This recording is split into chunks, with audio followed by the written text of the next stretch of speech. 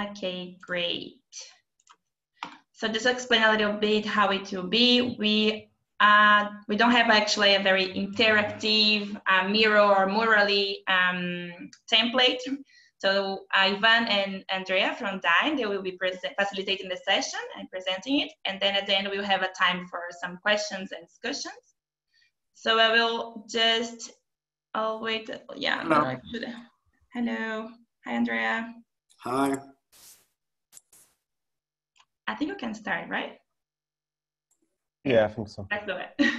I'm a bit nervous, but yeah, okay, let's go. So welcome to the session, guys. I hope everybody is enjoying the Fab Labs live conference. I am Milena. I am project coordinator of REFLOW at IAC, that is the Institute for Advanced Architecture of Catalonia. And I will give a very brief introduction to REFLOW project before leaving the floor to Ivan and Andrea from Dyn organization. We will actually facilitate the session. Ivan, if you can share your screen, I think it will be better for them to follow what I'm talking about.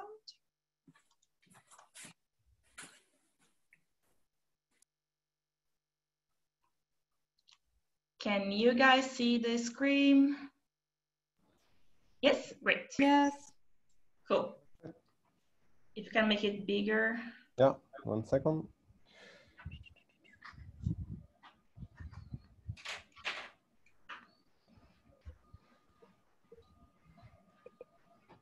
Cool, thank you. So REFLOW is a Horizon 2020 project composed by 27 organizations spread over 10 European cities. It started in 2019 and will last until 2022. And it seeks to understand and transform urban material flows at different levels. So from this understanding, we believe that we can co-create and test sustainable strategies for circular economy involving municipalities, small and medium-sized enterprises, citizens, and also innovation spaces such as Fab Labs, maker spaces, and creative hubs. And that's why REFLOW is participating in this conference. We believe that Fab Labs and maker spaces are not only crucial innovative spaces that can support the relocalization of productions back to the city, but we understand that its communities are fundamental to reach this transition to circular economy in a collaborative way. If you can go to the next slide. I just have 2 of them. Great. So we follow an action research approach, which allows us to map, understand the main needs, and create iterative prototype and solutions to address the challenge that cities are facing to become more circular and regenerative. So in REFLOW, we work with 6 pilot cities. That is Amsterdam, Berlin, Cluj-Napoca in Romania, Milan, Paris, and Weil in Denmark. And all of them integrate a productive making, let's say, approach that, as everybody here may knows, that empowers citizens, engage also with policymakers and industry leaders as very key actors in this transition, in collaborating to find solutions that inspire and guide other urban areas in transitioning to circular cities. So it's a very broad and explanation what REFLOW is. If you want to know more about it, I will be sharing here our website. We also have all the social media. And we have a public forum that is really interesting. If you, after the session today, we can keep the conversation there. We already have the space open in this forum. I will share the forum here with you guys, and then you can also just register to the forum, and that I will have access to it. So today we have Ivan and Andrea from Dyn explaining a bit about the REFLOW OS, an economic peer-to-peer network that in collaboration with other REFLOW members will be developed and tested in the next years. So Ivan, the floor is yours. Thank you. Thank you, Milena. So both me and Andrea work with Dyn. And Dyn is a foundation and a collective of makers with the mission of facilitate artists, creatives, and activists, engaged citizens, sharing tool practices and narratives for community empowerment and creation and management. Some of our links includes our website at dyn.org If you want to write us a line, you can do it at info@dyn.org or follow us on Twitter. Since we release all our code open source, of course, you can reach us on GitHub at Dyn organization.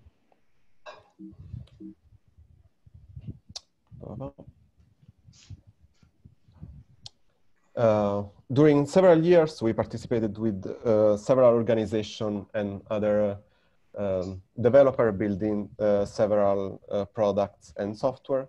Among the others, recently we built, share, and curate Zerum, that also Andrea will talk in a bit later during this workshop and show us a demo. That is a library to perform end-to-end encryption and the ability to create and execute smart contract in a human readable way, and we will discover why it is important also for the circular economy and REFLOW. Also Debian, that is a fork of Debian, a Linux distro without systemd. The CodeOS, that is one of the software produced during the Code project, another European project, that is meant to create, it's an operating system that means to create anonymous network and private network hidden by Tor that will also be used under the REFLOW OS, and the social wallet, that is software written in Clojure to design and manage social currencies backed both by a traditional database, but also with a blockchain behind. And now we are working as work package leader in developing the infrastructure and the development of the REFLOW OS infrastructure and software. The REFLOW OS, as Milena also said, is a federated and secure economic network that helps the creation and management and coordination of value chain across municipalities or networks in general. And this talk will explain and cut this sentence, try to understand the general vision and the main components and use cases of the REFLOW OS. But before starting explaining to you what is the REFLOW OS and what are the main components, it's important for us to explain what drives us when designing infrastructure for communities, what are our vision and needs. Of course, the main and principal is that we don't think, neither pretend of fixing cities or communities through software. We don't think that there is anything to fix, but our goal is to empower and create a diverse tool to create more freedoms and the ability to create an experiment with different form of governance, different form of economic system, existing communities, and facilitate the creation of new communities. Of course, one of our main goals in order to do that is to give the ability to communities to keep the ownership and the control over the data that they produce. Data that in a lot of cases is also the value that a community can produce, because data can be further analyzed and being able to empower a community and take better decisions or better strategies in the future. But also, we don't think that a community should be silos, independent from the rest of the world. In fact, we want to empower communities, giving the ability to federate with others groups, with other communities in the network, creating networks and network of networks. Always keeping the data in control, but being able to share data and information and activities through different silos, through different nodes in this network. All of this always developing free software and relying on standard protocols and encryption rather than creating new standards, and focusing on developing human readable smart contracts.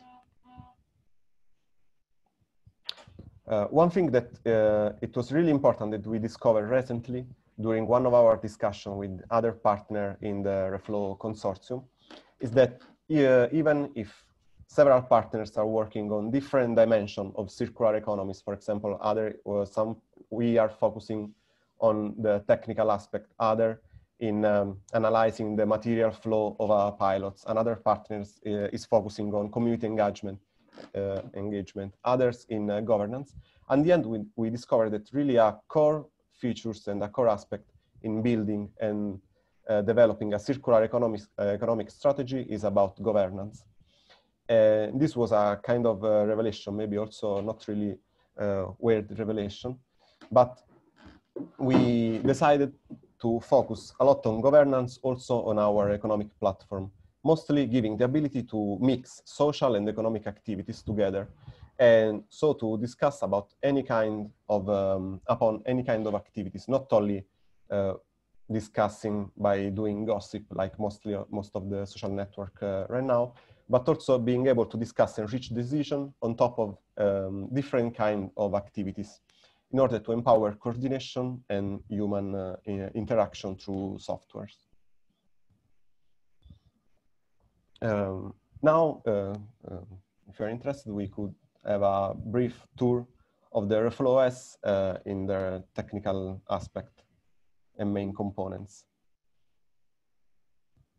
The REFLOW OS is not a monolith software, but is a plethora of software tied together and working together, combined, in order to to create this economic network. The main software that compose the REFLOW OS are the Code OS, Zenroom, and CommonsPub.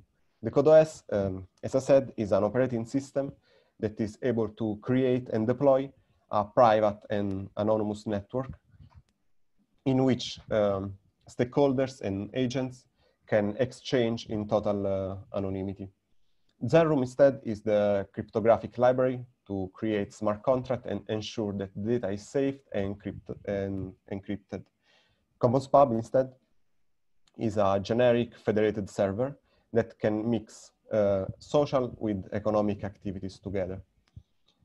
We also are using protocols and vocabularies that are quite important for us. One of these is ActivityPub that you may have heard of if you are using a social network like Pleroma or Mastodon, or PixelFed, that is an open source alternative to Instagram and so on. It allows the creation of federated networks. And ValueFlows, that is a powerful economic vocabulary that allows to put in relation different economic activities that happen through a network and create economic graph. We are now used to the word of social graph thanks to Facebook, but the idea is to empower this social graph through economic activities, creating a really interconnected and wide range of activities that talk to each other, both on a social and an economical aspect. And Zencode. Zencode is the language through which we can create a human-readable smart contract in Zenroom. You may ask yourself why there is not the blockchain. Where the fuck is the blockchain? Why you are not mentioned yet blockchain? And the answer is that thanks mostly to Zenroom, blockchain is not a core aspect, a core feature, but is an implementation detail. We may or may not decide to plug a blockchain in the middle of our architecture and our infrastructure, deciding case by case, and not driven by technology or hype. In fact, we choose to base our main software on the ActivityPub protocol, that is a W3C standard with growing adoption and a lot of apps in production with more than thousands of hundreds of users. But there is also a more political reason behind this, and is that we want to keep the freedom of mixing or alternating between global consensus provided by a distributed ledger like a blockchain and federated governance that can come using more federated protocols like ActivityPub, deciding case by case. This is because we, as you may have understood, we love federation and confederation on all the different wide levels, both on a political, technical, and social level, like our old friends, Murray Bookchin also.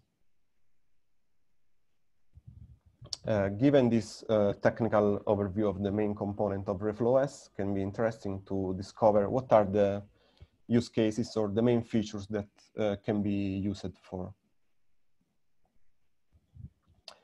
As every network, the first thing that is possible to do is to create such networks. So communities like Fab Labs, Hack Labs, or universities, or any kind of groups can create both a permissioned or a public and open network.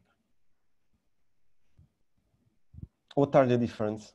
The public network is, as I said, open and discoverable through the classic web, through a browser. So in this case, for example, a Fab Lab can create an account, or a user of a Fab Lab can create its own account, like you do on Twitter or on Mastodon, or deploy its own server, its own instance that represent the instance, the house of the Fab Lab, and can start directly without any permission to interact with the wide open network. So can start following other groups or users, engaging in different kind of economic activities that we will discover in a while, discussing on top of anything. And as I said, the network is open, so it's explorable for the web, also giving the possibility to non-logged users, to guests, to get an overview of what happened inside the network, also if they are not logged in. This approach can have pros and cons, like everything. And it may be useful if the network wants to incentivize the citizen or other kind of agents engagement within the network, so start interacting with, also with other type of kind of stakeholders. But also can be useful to promote their activities also outside the closed circle of the network, and also to spread the adoption.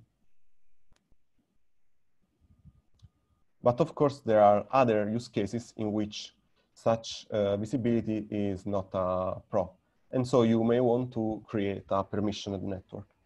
In order to create a permissioned network, there is the need of a pre-established entity, like a consortium, a network itself, a cooperative, and so on, that agree on governance rules in order to be invited to the network and emit invites, share invites with the others.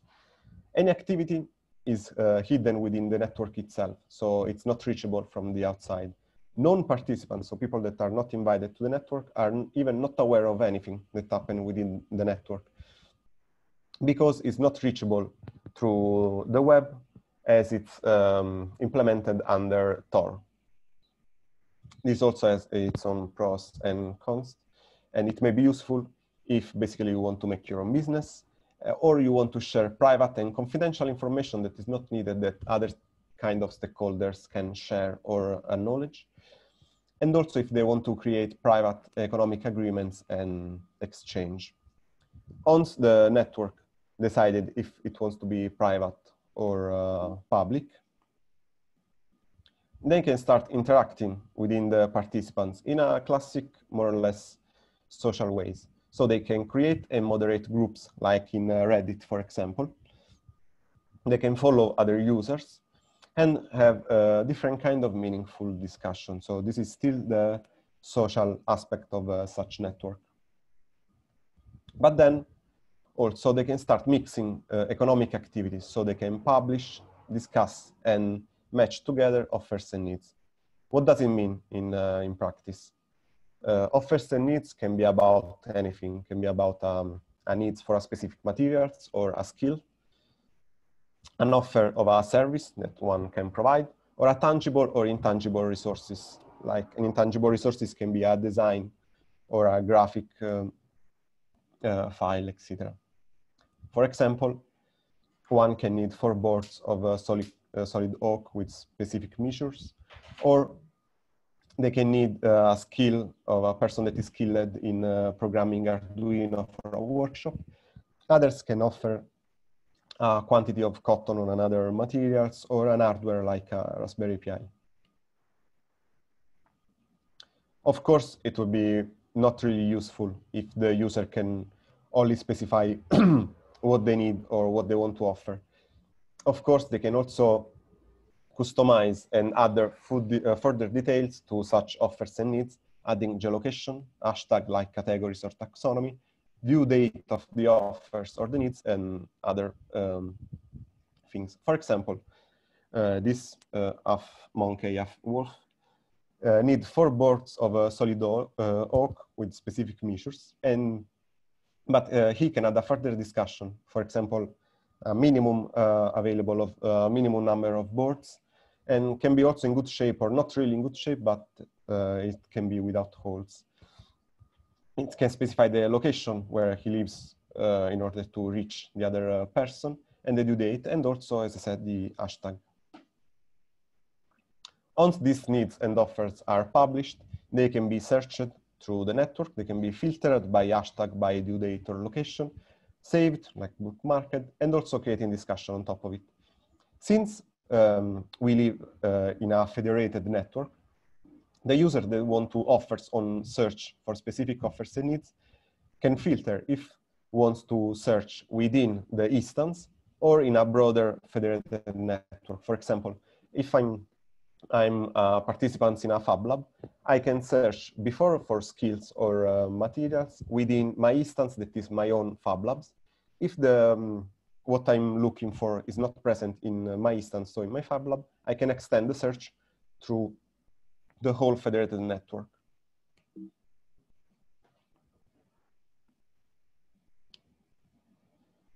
So offers and needs can be also discussed, as I said, and here is where is mixed economic with social aspect. So different kind of actors can reply to the initial needs with, for example, offers. Like I have one piece of solid oak. It's not really a perfect shape as you want, but maybe the wood is pretty new, so it may be useful also if not match perfectly your needs. The other person can reply or accept the offer, and others can jump in the discussion, giving other information or other offers that can be matched together.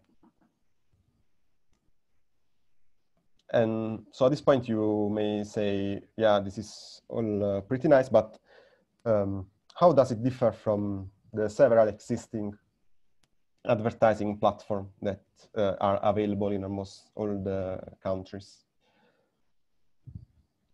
Of course, one of the main differences is that it's open source and is federated. So it's not a classic platform for exploiting data and money and information out from the users. And it's federated, so you can start within your instance, within your server, and then connect to the others. It is backed by an economic vocabulary, and this is made a huge difference that we'll see in a while. And this meaning that you can create and follow a value chain across the network. And what does this mean practically? It means that any kind of transformation and transfer that happens to resources are recorded and stored in the database during the whole life cycle of the resource itself through economic events that shape and change the resource. In this example, for example, this yellow elf need specific desk for an exhibition. So she is publishing a need for this desk, providing, for example, a photo or a 3D graphic design of a desk as she wants, and offered a reward in chain for it. That can be money, alternative currencies, or there can be a subscription to a tool or any kind of offer. Our old friend, half monkey, half wolf, is able to create this desk, so commit to build such desk, and they create an agreement that can be secured through a smart contract. Since they enter in an agreement, our friend can start buying the needed resources to build such desk. For example, 2 solid oak tables, glue, and some paint from a goblin, and exchange with the 65 social currencies. Then it starts using tool like a laser cutter and the other resource that just bought, and cited a table design to produce the desk. If you can see, each hashtag and a verb is an economic activities that is stored into the system, and then it allows to create the graph that we were talking before. Then the desk is transferred to the new owner, and it can end up here. But also, at the end of the exhibition, the owner of the desk can decide that she doesn't need anymore the resources, and so can offer to sell these resources to another person that can be able to recycle part of these resources into different things that then can put again in the circular economy ecosystem. So once she recycled the usable solid oak, she put another offer for recycling solid oak tables that then can be accepted by another user and keep the loop moving forward. Here I showed you the loop that is in a very linear way. In the reality is everything but not linear. It's really more complex or interconnected and of course circular in some ways.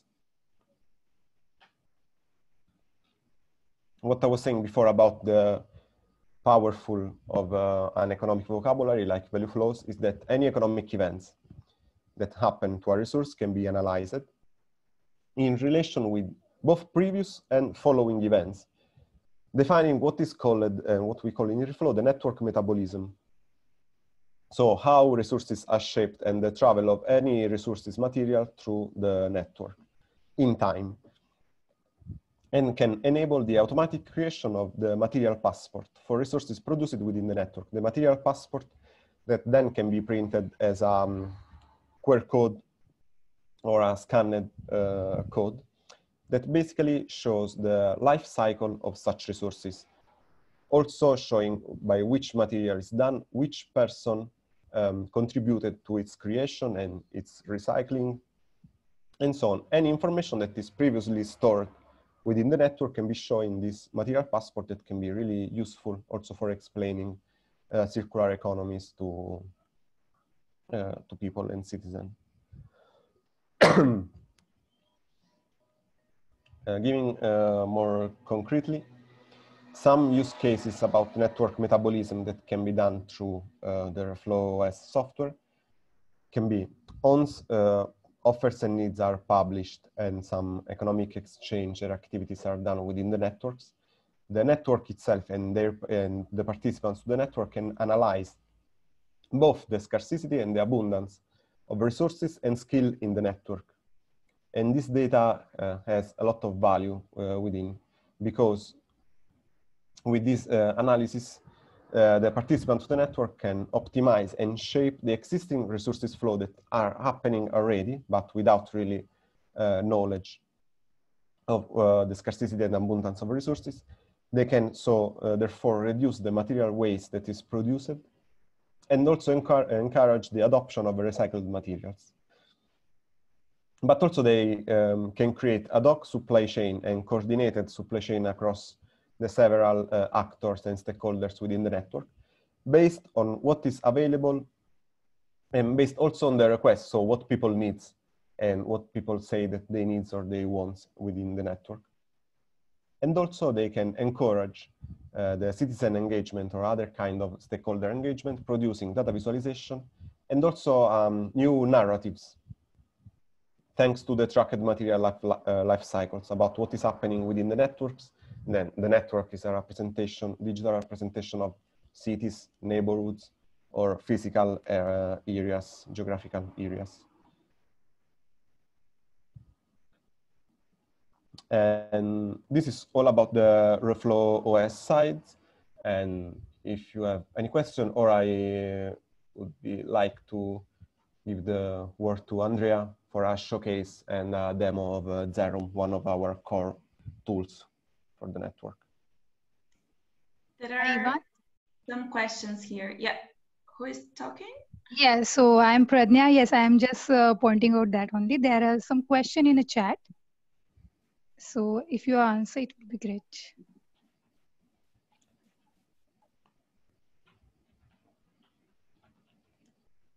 So the first question is from Rico from Fab Lab Kamakura. Can you say it, Ivan? Yeah, a great idea to have an electronic communication platform that is federated and safe from data mining, but who maintains and finances the system? Hi, Rico.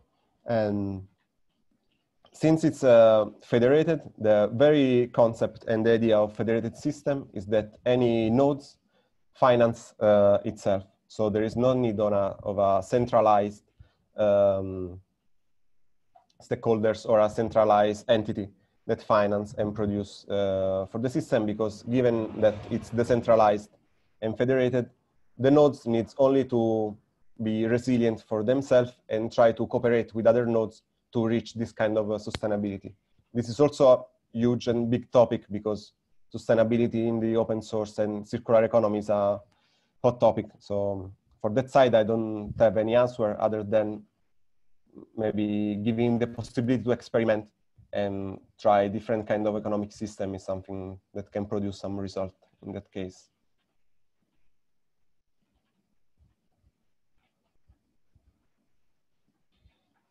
And the other is from Paul. Is this usable in the real world? Is it available in a user-friendly multi-language installation? Does it allow for VAT in a transaction? And one of the reasons why we used ActivityPub rather than a more experimental blockchain is that we really wanted to develop and release something that can be usable after the project, the European project. So that was not really in a super experimental phase, but that can be used in a real world context. And IAC also is dealing with the user interface and the client application, and they are really capable. So I don't know if Milena wants to say something about it, but of course will be user-friendly and available in different languages. In the first release, we will not implement transactions. So we will not implement currencies, but only transfer and exchange between materials and resources. So VAT in transaction is not something that will be taken in consideration in the first step, but that can eventually be implemented in the future.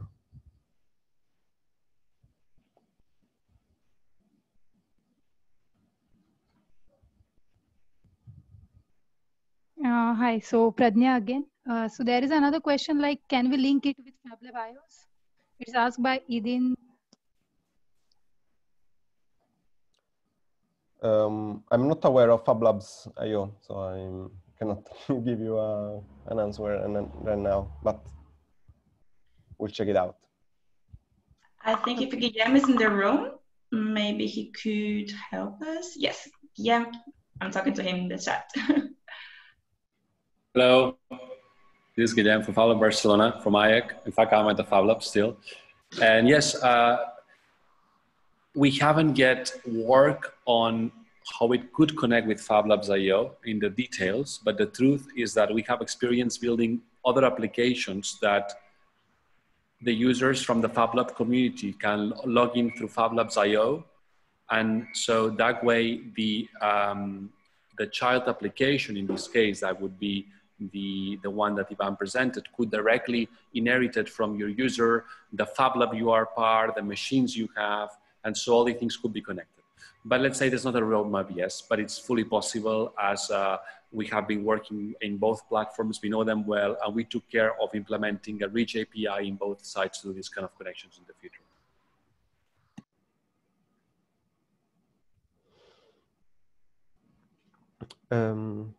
Answering to Rico, the system is not yet being tested because is still in development, and we plan to release by the end of the REFLOW project. That we have one deadline next June, and the fully release of the software will happen in 2 years from now, when the REFLOW EU project will end. Yeah, it's a really cool concept. I'm really looking forward to seeing it work and hearing the results from it. Yeah. Thank you.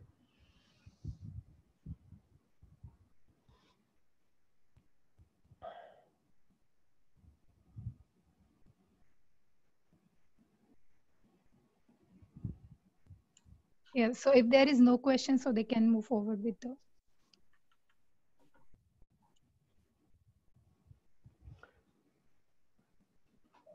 So if so, Andrea, if you want to give an overview of.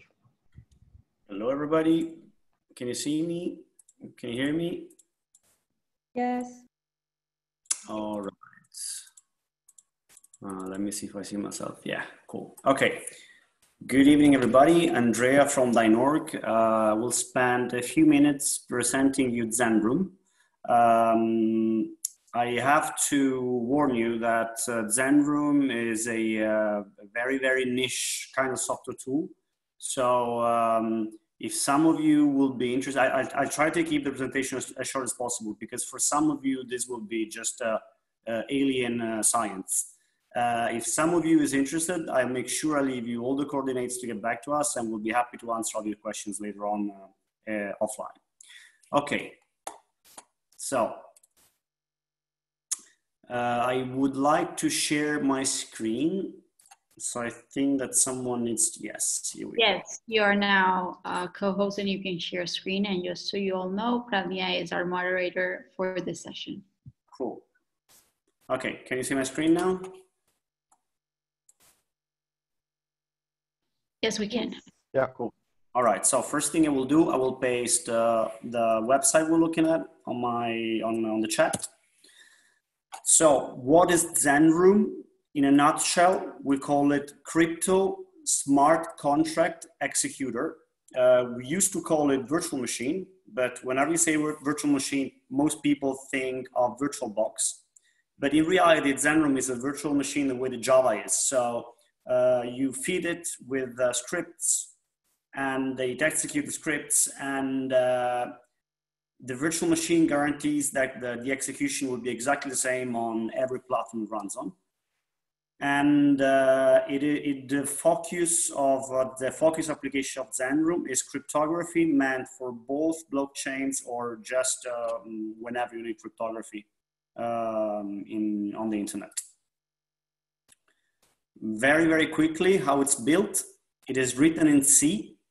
So the main form that I will show you tonight, well, I will show you different forms and shape of Zenroom, but the main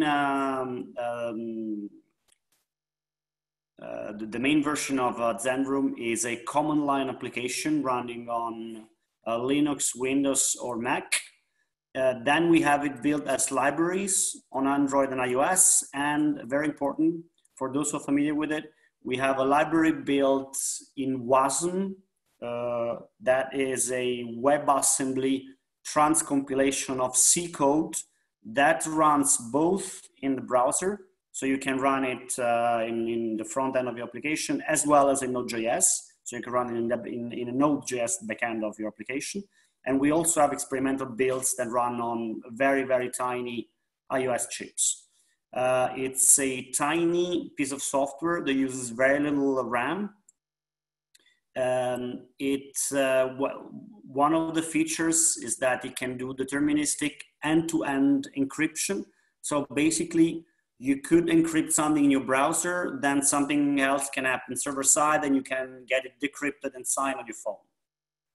It does a different kind of cryptography using different curves, as well as latest, cutting edge technology that we define as ABC, meaning attribute-based credential, and zero-knowledge proof, including a version of zero-knowledge proof that is used on blockchain, based on the Coconut paper. You have the link here, which is a paper that was written within the Decode project by the people who were at the time part of ChainSpace and were acquired by Facebook. So the cryptography you see here should be the same that you will see in Facebook's Libra when it goes online. Last but not least, maybe for you guys, the most important, the most interesting feature will be that Zenroom can process scripts written both in Lua, which is a 30 years old programming language, or as well a non-Turing complete English-like domain-specific language called Zencode. That's something we made up. that's been inspired by BDD, which is a form of syntax to do automatized testing, and LangSec, meaning language security. So it should be pretty safe. So this was my very short intro. Let me write immediately our Telegram channel. So whoever is interested, just join us here and ask us a question later on.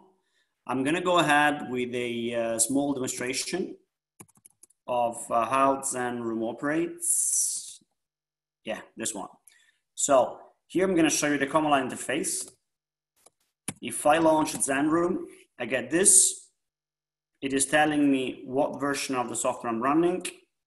It is telling me which curve it's using, and right now it's using an elliptic curve Diffie-Hellman called SECP whatever. Right now it's using 299 kilobytes of memory, and I could go on and write a script here, but that would take too long. So what I will do is that I will feed it with a script. I will feed it with a script that generates a key pair for asymmetric encryption. So here we're getting down into cryptography already. Anybody familiar with asymmetric encryption? If you are, please write yes in the chat so I have an idea of what direction I can go.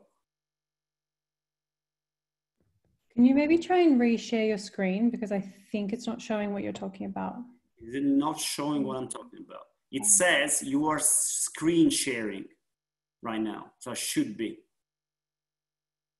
Yeah, sometimes I think it gets a bit stuck when you try and change whatever you're sharing. Okay, you should see a shell window where I'll try unshare. Okay, your screen sharing is paused.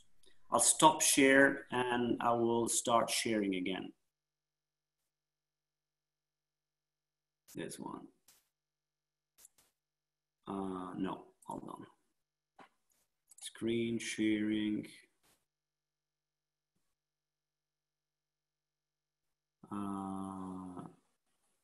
No. There is something wrong because it allows me to share only a window, but I don't want to share a window, I want to share whole screen. Something changed in the setup. I'm not allowed to share my screen anymore.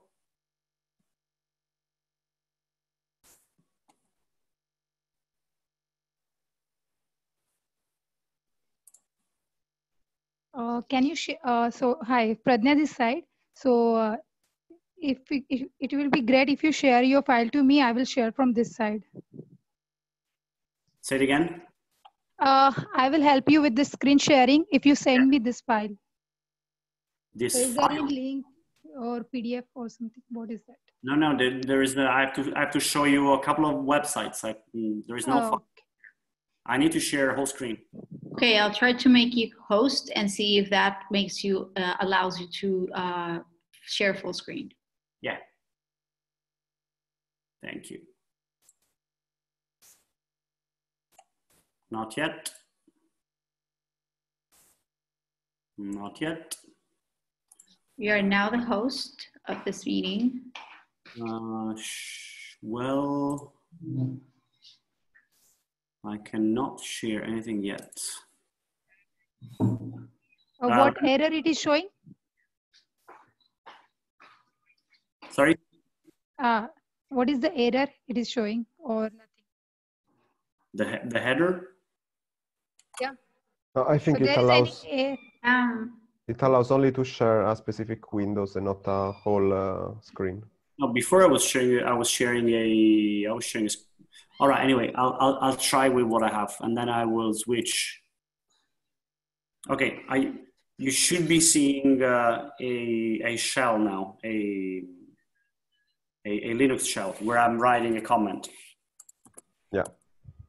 Can you see something now? Yeah. Okay, cool. So what I'm gonna do, I'm gonna generate a key pair for that. I'm gonna generate a key pair that you can use for asymmetric encryption. I asked before, who is familiar with asymmetric encryption? And I guess that Rico said yes.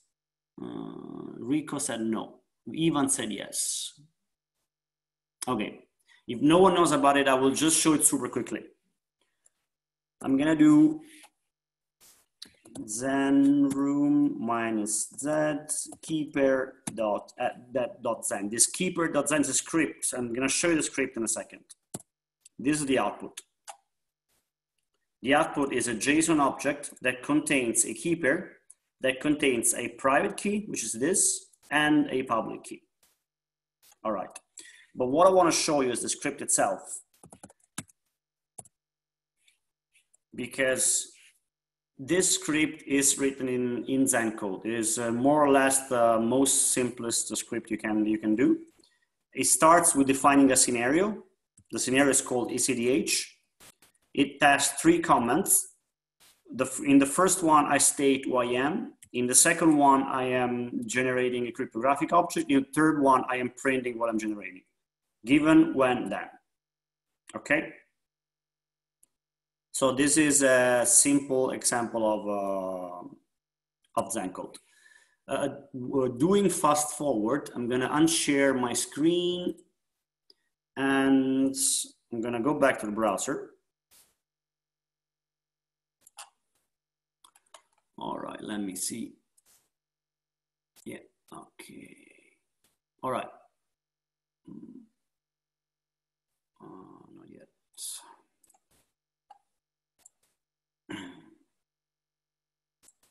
Here we go. Okay, can you see my browser open on a website called apiroom.net? Yes. Cool. Let me paste it here as well. So this is something we put online last Friday. It's not launched yet. It's still very alpha, and we are aware that it looks very ugly. I'm just going to show you that the same thing I did using a script before, I can do it here. So I click on examples and I click on generate a keeper. The same script appears here. And if I press the play button, I'm going to have the same result. And here I have a bunch of other examples I can show you. For example, I can show you how to encrypt a message using a password. This script is a little bit longer. It goes, when I write a string, my secret word in password, and I write string, a very short but confidential message in Whisper, and I write this and that, and I encrypt the secret message Whisper with password, then print the secret message. When I run it, when I play it, I get this message, which is, well, this message with this header encrypted here using this password. And I could go on and give you other examples. The scripts I'm playing here, I can't save them. Actually, I've already saved this one in the backend, so I'm just gonna go and look in my contracts. I have 2 of them here. The toggle button tells me that they're online, and there is a link. I can click on the link, and I will have my keeper generated here from our backend. So this you can also try yourself. I can also, we can also play a bit more with the contracts using the Swagger. Those of you who have done some web development might be familiar with it. But I can, for example, pick one of those contracts. And here I can pass it some data. Try it out. I can pass it some data and I can do, okay, I'm just gonna make a test. Let's see how it happens. Let's see if it works. Let's do message, my very secret message. Let's see if it crashes or not. It may be crashing. It actually worked. No, it didn't work. But anyway, you can, what I want to tell you is that from this window, you can create your own contract. You have some of the parameters you give to the contract that you keep for yourself, like the keys, and some other parameters that you can send in from a regular API, from regular REST API call. And using this with a bunch of contracts, doesn't want to go back, but with a bunch of contracts, let's say 5 or 6 of them, you can put together a cryptographic backend, or a backend that does some simple data manipulation. And very soon we will be able to pull a Docker file that installs the software behind this along with the contracts and lets you deploy it on whatever cloud you like. There is people that wanna join. I think I should let them in. But anyway, I think that the video part of my presentation is gone for now. So I don't know if there are any questions.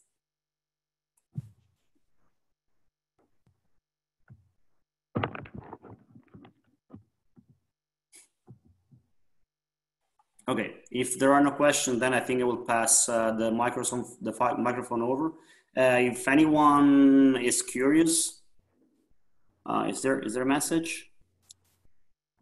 Edid Skalijic, when can we expect the deployment to be beta? This week, but if you like, we can give you early access. So if you're curious, then join us on the Telegram channel and you can follow real time.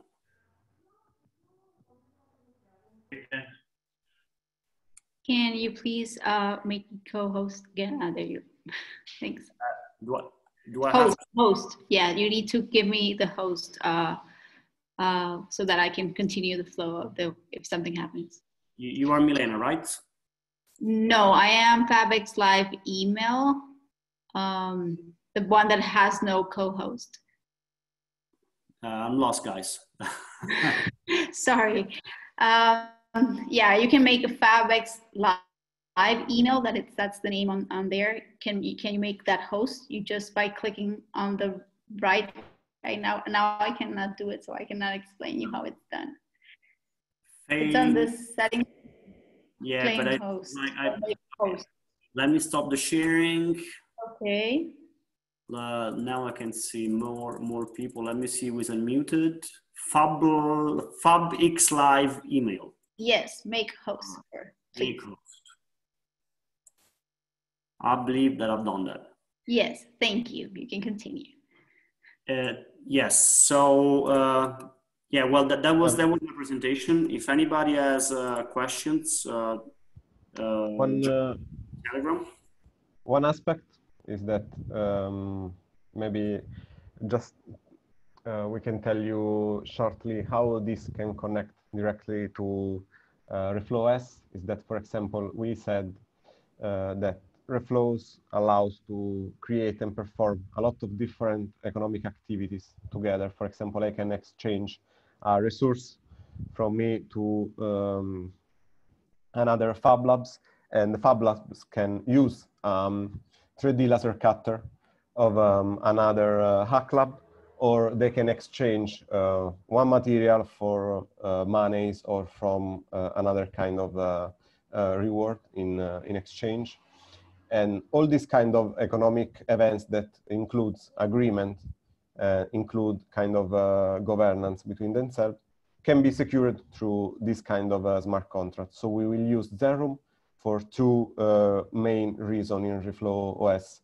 One is to allow that all the flow of communication, all the data that flows from server to server are encrypted directly on the client. So also the server will know anything about the data because they will store it already encrypted. But also to secure the smart contract. So to ensure that who is performing an exchange has the right of performing such operation, or for example, has enough money in case it is a currency transaction, or the agreements that two parties did for an exchange is respected by both the two parties. There is several experimentation in dealing with the agreements, conversation in action, and this kind of smart contract, and we will test several of them in REFLOW.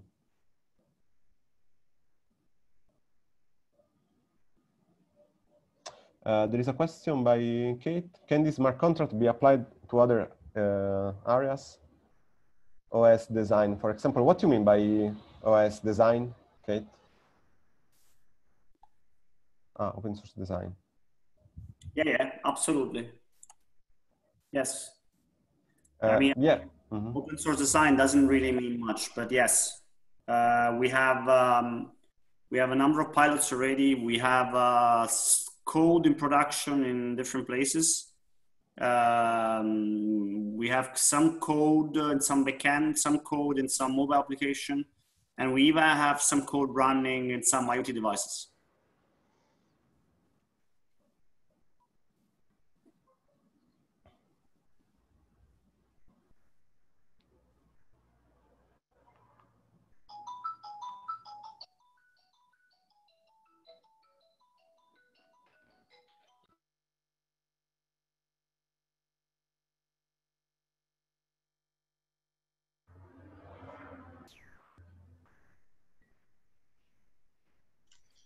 Is there any other question? I'm seeing some people from REFLOW pilots around. Maybe you want to share something. I will not say any name here because not that nice, but yeah, if you guys want to say something on how your pilot cities are doing to connect the REFLOW OS in the actions, feel free to do so. Make names, Milena. Make names. Should I?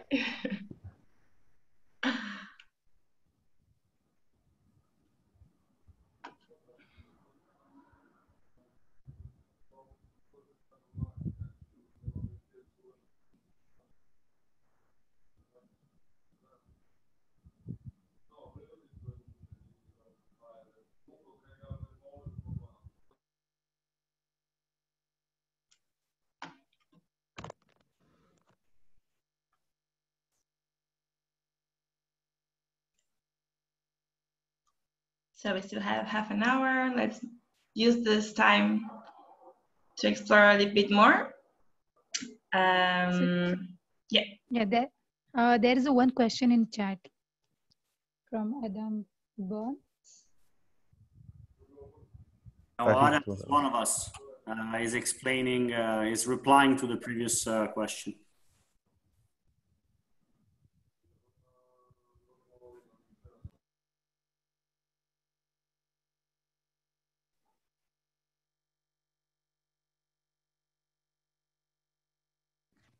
I have a question. Can I ask it like this instead of in the chat? I have a question about how makerspaces and Fab Labs can participate at this point, because I know that you have, pilots coming up, but how does this actually integrate with the practices that a Fab Lab or a makerspace does on a day-to-day in terms of, would this require training for Fab Labs or makerspaces? Would this require onboarding in the lab? How can this be integrated with the other practices that Fab Labs and makerspaces do? And are you actually doing that testing in the project as to how it actually integrates from maybe like a sociocultural perspective, or education perspective? Likely. Within different pilots, there are also Fab Lab or textile labs, etc. So we are planning together about features development and how to integrate such infrastructure in their daily routine, and trying to tailor our development based on their needs also. And one thing that we are doing to try to avoid big error at the end of the project is that we are delivering an MVP first, by which Fab Labs and several pilots can start experimenting with it. The first deliverable will not be a huge complex economic network, but will allow to perform basic offers and needs. So in this way, pilots can start knowing what is happening, what are the requests and the availability within their network, within the stakeholders that are the participants of the network. And given that, they can start addressing different set of questions that then we can explore in another deliverable, in another milestone. Because as I said, in the first stage, we want to discover the network and we want to give the possibility to pilots to explore their network. So knowing themselves, knowing the availability and the request. Once this is done and once analysis are performed, also together with other partners like material flow analysis based on the actual offers and needs, or community engagement outside the network, we can proceed with maybe augmenting the complexity of such network. For example, all of what I said to you, I narrate to you today, is about performing economic activities, but there is an upper layer that is even maybe more important of only performing economic activities, that is about coordinating. So making plan of supply chain and creating recipe and deploying design of supply chain that then can be coordinated through the network. Of course, we cannot already deploy such complex architecture without first discussing and working tight with the community to understand how a network behave and how pilots behave with this social and economical architecture together. So this is why we are planning in several steps.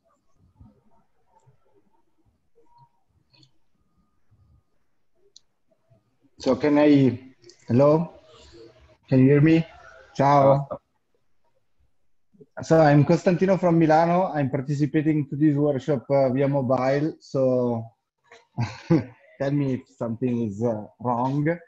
But try to ask the question about how it could be implemented in a Fab Lab.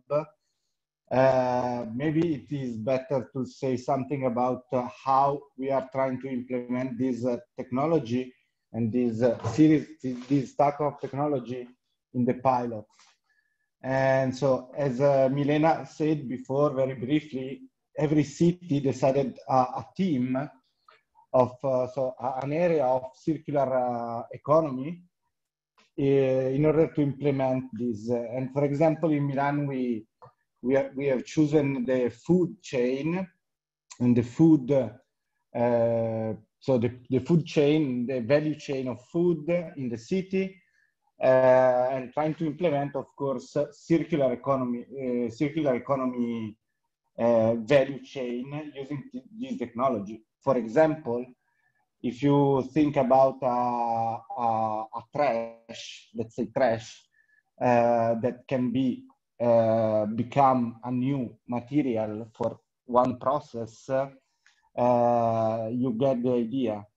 For example, the coffee that is a leftover in bars can be used to create humus and biomaterial and so on and so forth. So tracking that exchange, for example, using the smart contract that is embedded in this, plus the network activities, so the human exchange of word and information, we can, let's say, track the value in the chain.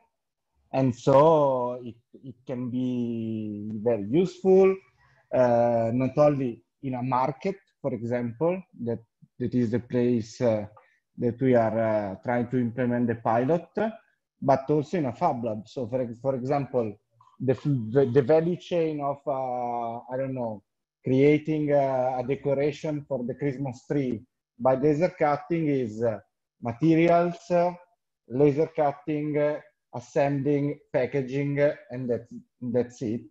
So if you apply this action and if you track this action through the REFLOW OS, you can track the value exchange that can be also monetized in between actors or agent, that is the word that we are using. And this is a linear value chain. If there is some circular in the value chain is circular economy. So it can be tracked also waste material. For example, I don't know if there is someone from Paris. In Paris, they are, and of course, if there is someone, he can talk. Yes. But in Paris, oh, me. Yeah, yeah, Constantino. You can, yeah. You can explain the.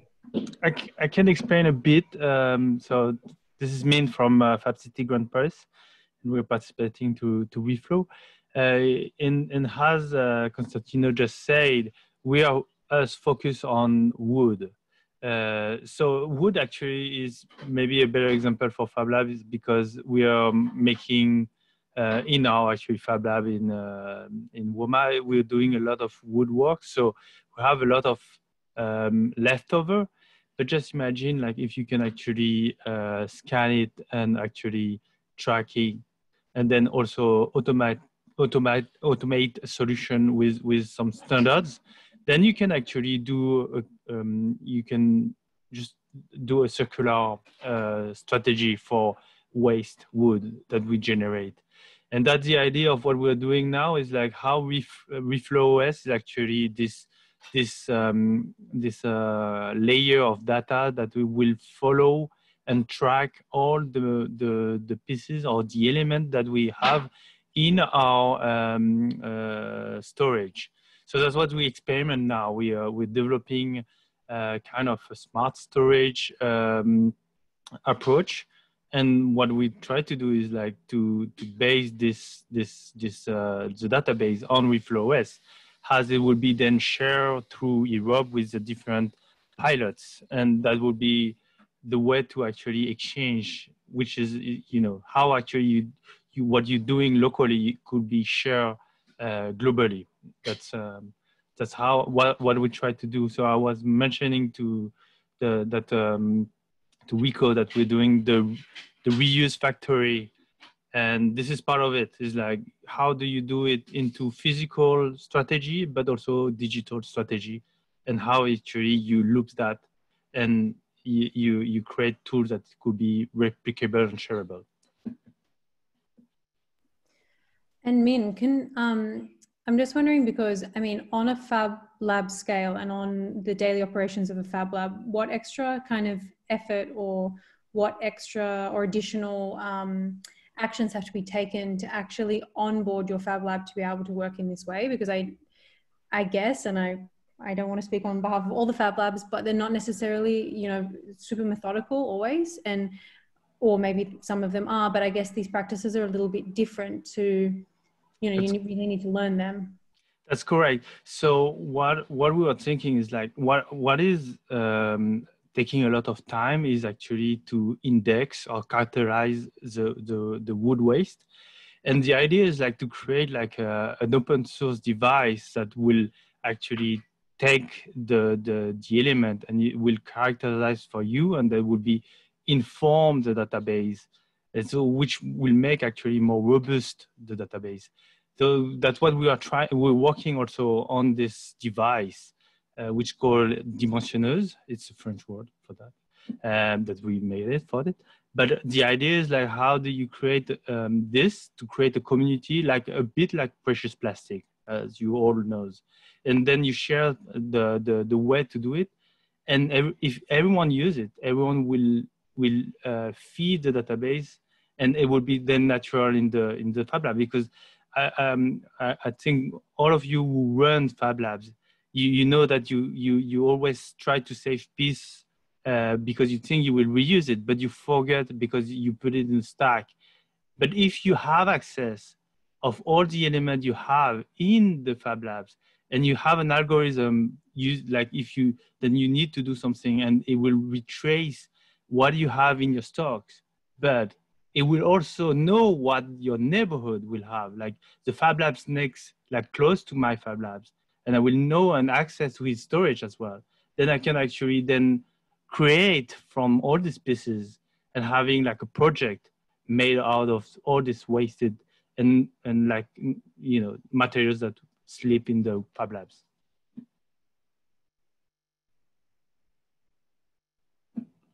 Is it the same system for wood as it is for food, or it is for textiles, or what have you? Or are you developing different ones for each application? Yeah, the approach actually is a bit different for each because they have different focus. But what we can say is some of us are more close, like for example, textile, plastic, and wood has dealing with materials. Food is a bit different, and then you have like hot water waste and also energy, which are Cluj and Berlin, and they have like a different approach. The idea is like at the end of this project that we will have like a bunch of tools that will work for all, and we see how we can actually apply what each pilot develop to our own cities. So it's and yes, and another things to say is that so as you know from the presentation of Ivan, the software is let's say in alpha right now, so they are deploying it for us, and so the ideation phase. We are in the phase of concept. So how to use this technology will be the next 2 years. But of course, yes, there will be some example. But another example that probably even can explore a little bit more is, let's say, time exchange that is very common in a space like a Fab Lab, for example. I will make this laser cutting, and I give you back some I don't know material for 3D printing. So these kind of economical activities that can be tracked in many ways can be also tracked using a platform like this. I'm talking about REFLOW OS, in order to apply a governance that you decide. So for example, the governance could be, you can just barter time that is machine or human time, or you can decide that you can monetize that time that you give. So the REFLOW OS as a stack, it can be applied to a lot of different things. In REFLOW OS, we are focused on material flows, but it can track actually whichever value flows that you want. And so we are talking about doing it, let's say, manually, in the case that you submit an information that an action that you have made through a web application, or it can be a device that, for example, with a badge, you can swap the badge and you can confirm that you have made that action. Ivan? Yeah, totally agree with you. Also, something that we didn't discuss today, but is a fundamental point that you mentioned, is all the discussion about the value, because what is generated, having all this data stored in value flows in REFLOW and connected together, is that you can start understand and also discuss about what is the value that a network generates. How do we want to measure the value, and also how do we want to distribute the values among participants? So REFLOW, other than being a way to manage resources exchange, etc., is a tool to experiment and discuss and put in discussion your theories and experimentation about governance. and shaping new governance model and new economic models that can create new ways or of distributing values across a network and resourcing itself. And for example, the time banking example, it's something that it would be awesome to experiment together. And time banking that can also be very similar to an alternative currencies, simple mutual credit currencies. So all this kind of plugin that can be created on top of the core REFLOW OS, it's something that it will come in a second way because it's something that will be asked and needed by pilot or not. But it will be something really interesting to explore together, and where Fab Labs or this kind of communities more operative on the ground can be super useful.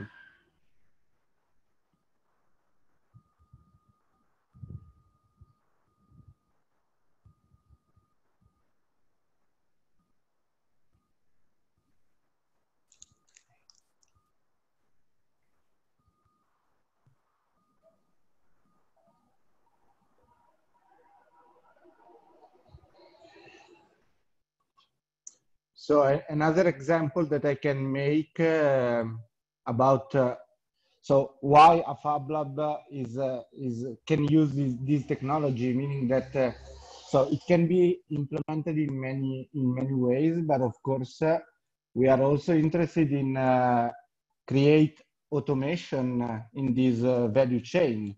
So Min is working on a device, and a device that can be useful in many situations of circular exchange. For example, it can be just a Libra that can measure the weight of a precious trash.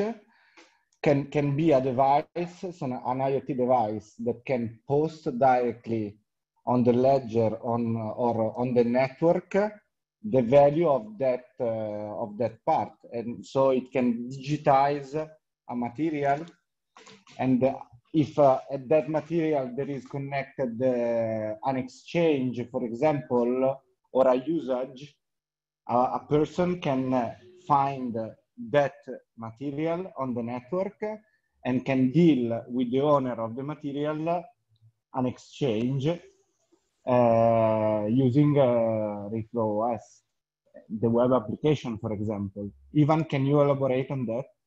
Or if is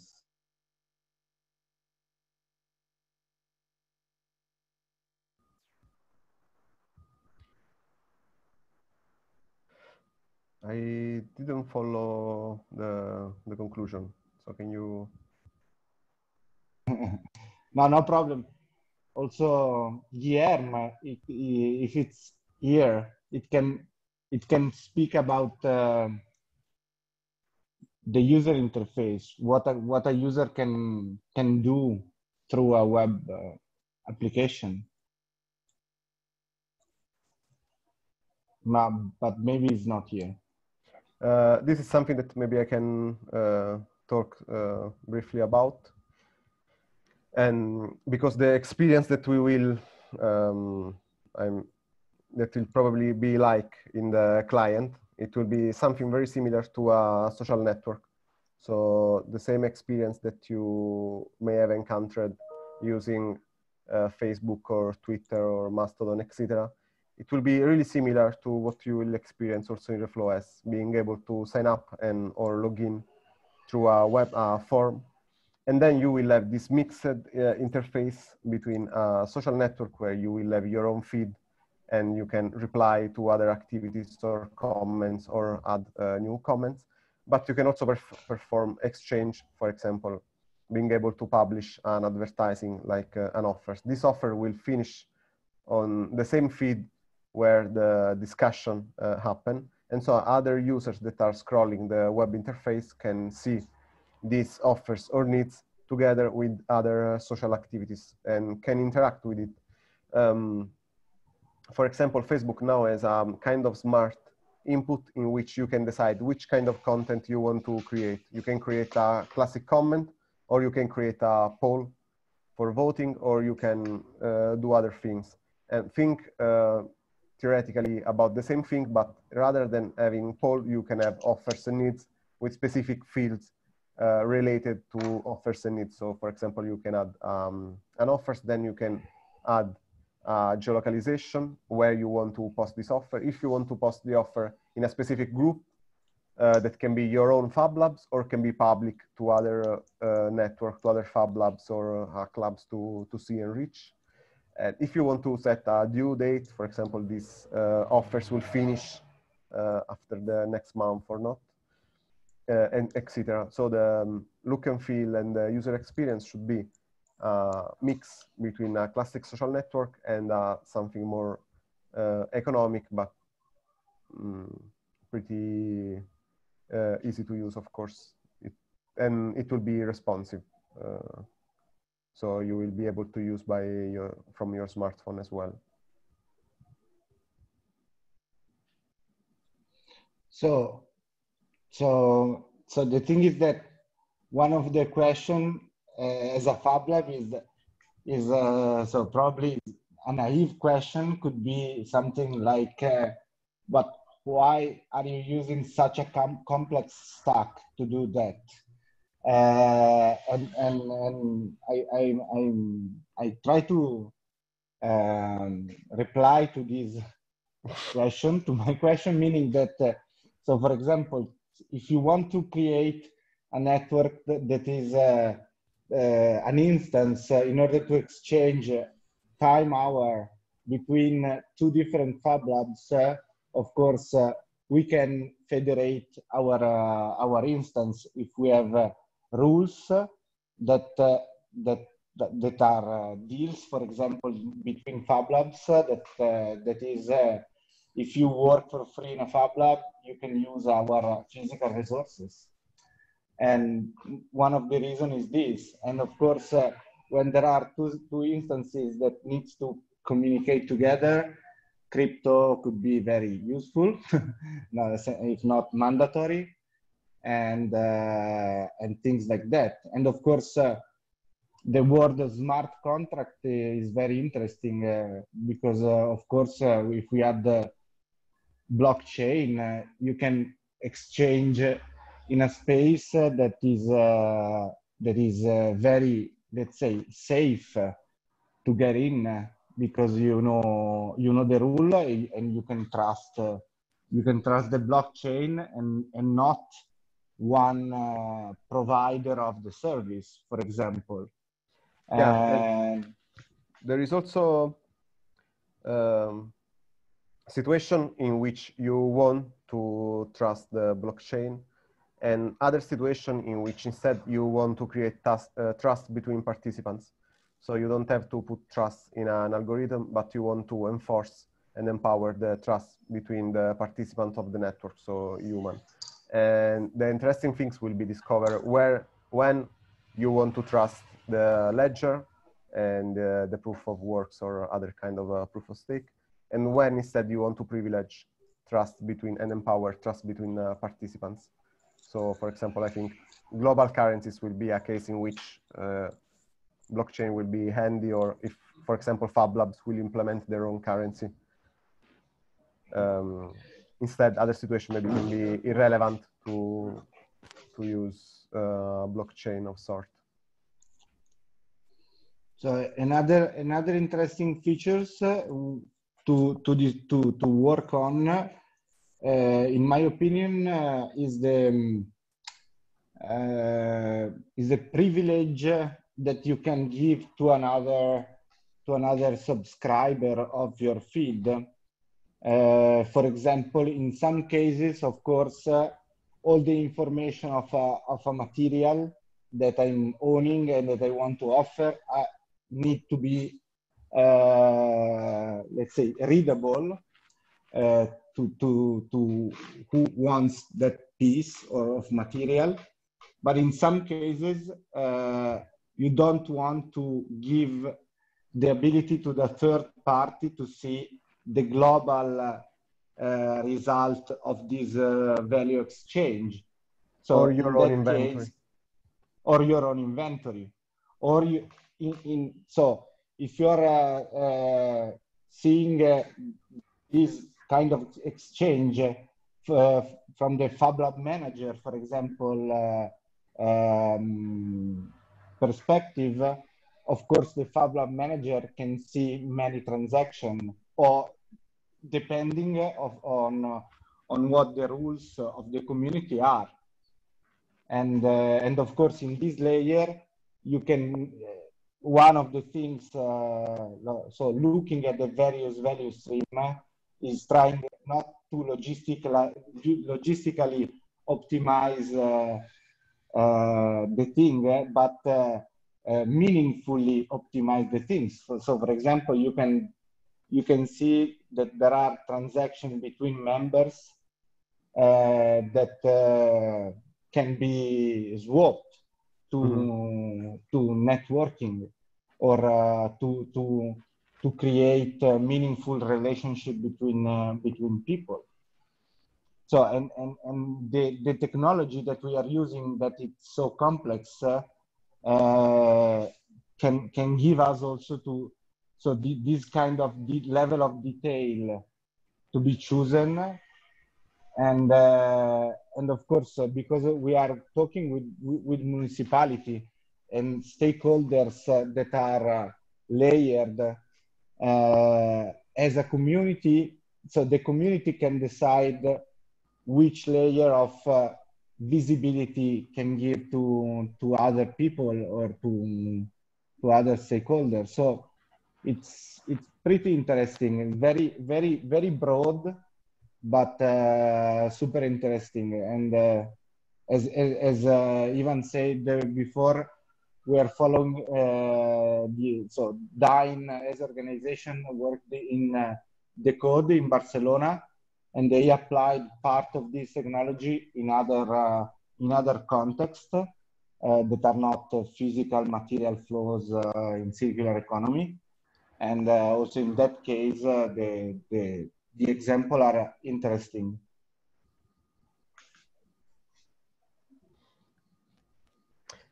Just a very quick reply to this, Costantino.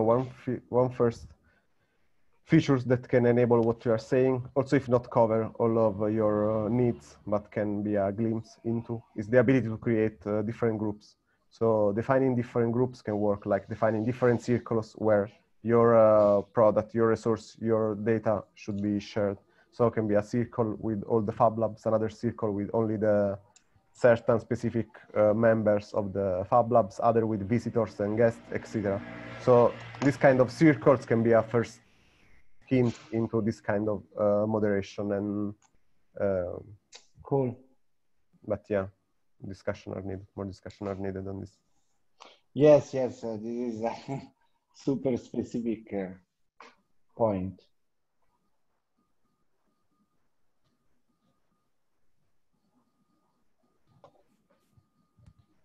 Okay, we are on time. I think we have just 1 minute left. I'd like to say thank you for everybody who joined the session. Just send a message again in the chat that we can keep the conversation in our forum. That's a public discourse forum. You have just to register there. And yeah, hopefully we'll be sharing some advances on REFLOW OS soon.